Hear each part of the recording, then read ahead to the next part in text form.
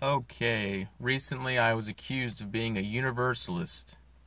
I am not a universalist. The problem with universalism is it does not focus on the works of Jesus Christ. Universalists, now there are Christian universalists, but I'm not a Christian universalist because I'm not a Christian.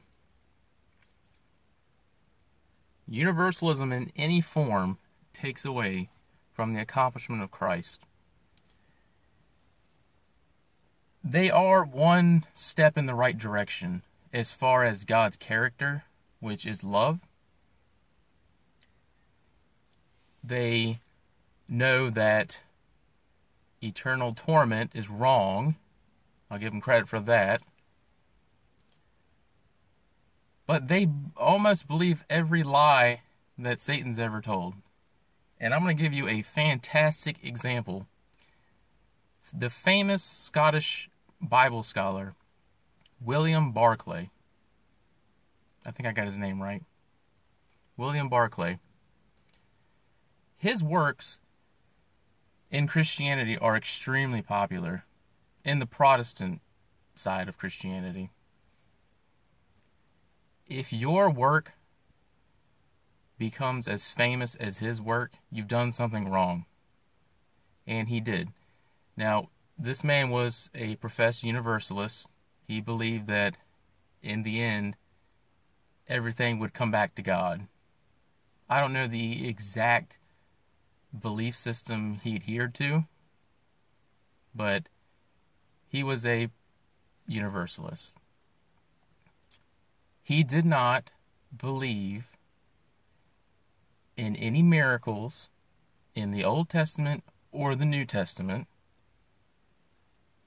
He believed in a form of free will. He believed in hell. And he believed in the immortal soul. The one thing he didn't believe in was the Trinity. Even for him, the Trinity was nonsense. Very intelligent man, photographic memory. I think he was smarter than he let on. But he wasn't a believer. I know, isn't that a strange thing to say? Someone that says that everything will return to God, but they're not a believer. Because belief belongs to Aeonian life. William Barclay was looking to whatever eternity is, or whatever comes after the eons. He's going way too far. Right now, we're in the trenches. We're sharing the truth that is written in 1 Corinthians chapter 15, starting with verse 3. And we expose the tripwires that in the relative sense Satan has placed so that people cannot understand the evangel given to Paul.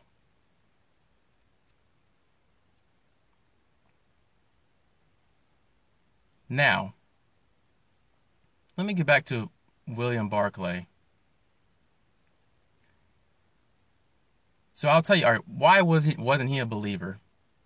Okay, first off, you can't believe Paul's gospel and believe in free will. He believed that you could choose your destiny and end up in hell, but then hell wasn't eternal. So the free will thing takes away the fact that Jesus died for unbelief. Hell obviously does not exist. The immortality of the soul denies the death of Christ. So what Paul laid out for you, Jesus died for the sins of the world, was entombed, and was resurrected. So his belief in these three doctrines of demons, he didn't believe Paul's evangel. And another thing I noticed, like a lot of Christians, not all of them, but a lot of them, Barclay believed in evolution. Evolution is a theory, by the way. It's never been proven. And if you read things that were written 100 years ago, I'm sorry, but we're getting dumber. We're not evolving. I believe our ancestors were far more intelligent than we are. I mean, these are people that started architecture, language, forging, weapons, tools. But, I mean, we can't even recreate what the Romans built or the Greeks built right now. So evolution is a joke. But with Barclay, he went with the path of least resistance. Christians will believe in something like a parable, the rich man and Lazarus. They'll take a parable literally and say that that's what it meant, but they'll take the creation account and say that it's a parable. They are completely just ass backwards. Okay, I'm getting off topic here. Back to Barclay. Besides his belief in the doctrines of demons, he made a fatal mistake. In not believing in miracles, he denied the virgin birth of Christ, which was a miracle. Jesus emptied himself of celestial glory, and then God supernaturally placed him inside Mary's womb, and he became a little cluster of cells. It was a great sacrifice. It was a great miracle. Barclay did not believe this. He believed that it was a natural birth through Joseph and Mary coming together. Okay, he didn't think this one through. According to Paul, in chapter 5 of Romans, I believe, we sin because we're mortal. Mortality is passed down to us from our parents. Came from Adam. So all these generations just keeps on getting passed down. If Jesus was the actual son of Joseph, guess what Joseph passed down to Jesus? Mortality. And because of that mortality, by default, you have made the Savior of the world a sinner. He can't take away any sin if he's a sinner. William Barclay, as intelligent as the man was, did not think that one through. So, no. Universalism, Universalists, although they do give God and his character more credit than Christians do, it is not the gospel. It's not the evangel. It is the result of the message. It's the end result. And the focus should always be on the accomplishment of Jesus Christ, and also rebuking false teachings, which are meant to derail the accomplishment of Jesus Christ. When the eons are over, and we're at the consummation, we're at the end, then all of creation can rejoice in what Universalists sort of claim. God all in all.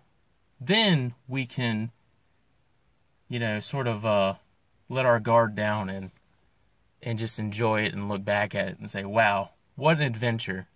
But right now, we're in the trenches. I am not a Universalist. Please don't call me a Universalist. It's an insult. I believe in universal reconciliation. I will never hang my coat on the eventual salvation of all, even though it's a great introductory. It is a great way to introduce people to the truth that Jesus was successful. And strangely,